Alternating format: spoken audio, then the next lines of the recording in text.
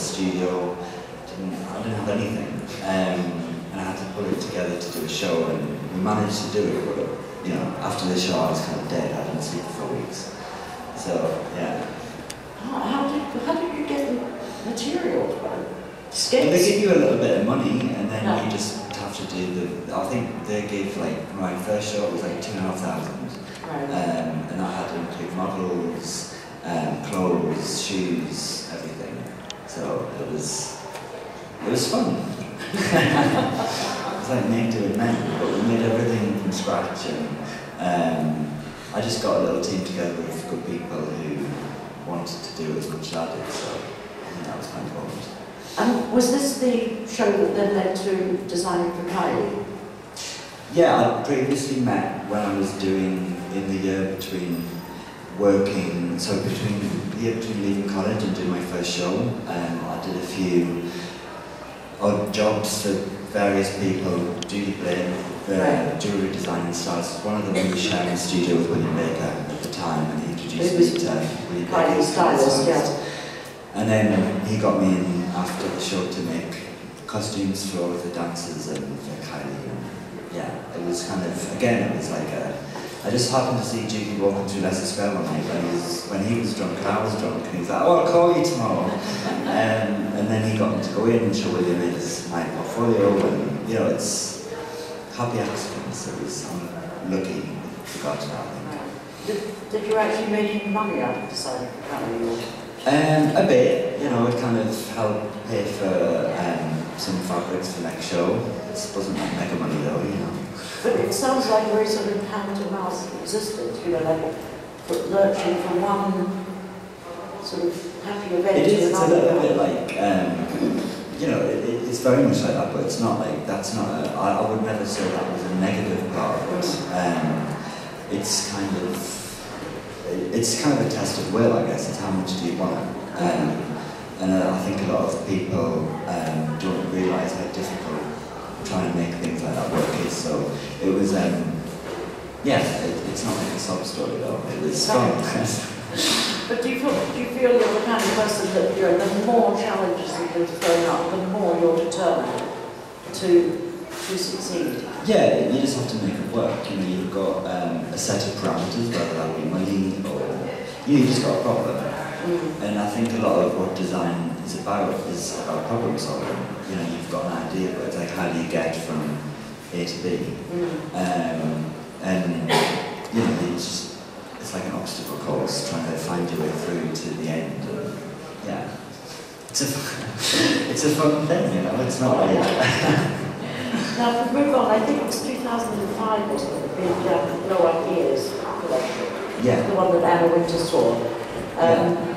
I think that was probably a kind of turning point in a way for you. Because with Anna Winter in the front row, I think usually for most designers it's a kind of guarantee that you are going to be noticed, you know, on a kind of major scale. Yeah, it's a funny thing actually. It was my first solo show. I'd done 2 shows with Fashion East previously, and then I got New Generation.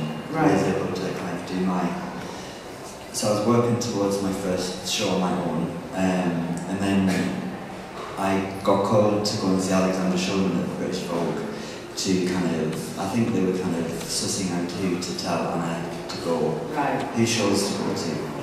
So she asked me to come in and kind of explain the inspiration for my show. Right. I'd never done it before. So what would you say?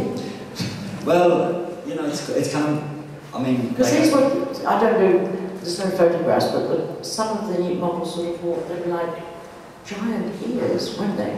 Yeah, topiary things. It was like a big poodle. Yes, thing. poodle headpieces. But it was, you know, I'd never been for like a pre-C with an editor of Vogue. Right.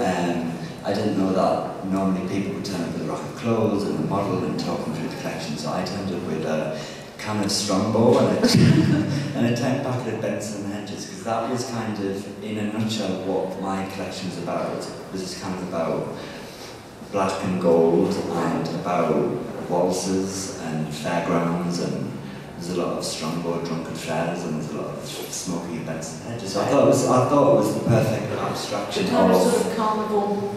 Yeah. Yeah.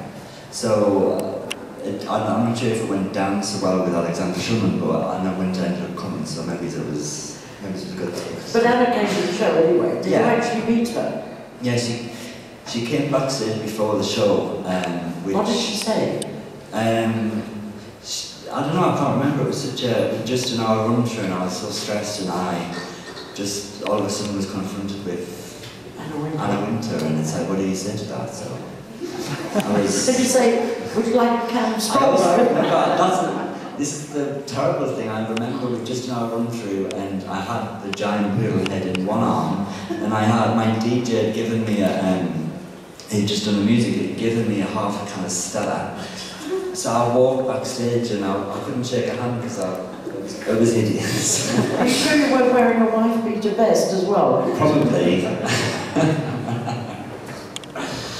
But she came back subsequently, so I mustn't have been. No, she did speak quite warmly of your designs. Yeah, I think she gets it. Yeah. Yeah. And I think she is, for all her power and influence, she is somebody who really does support and help young designers. Exactly.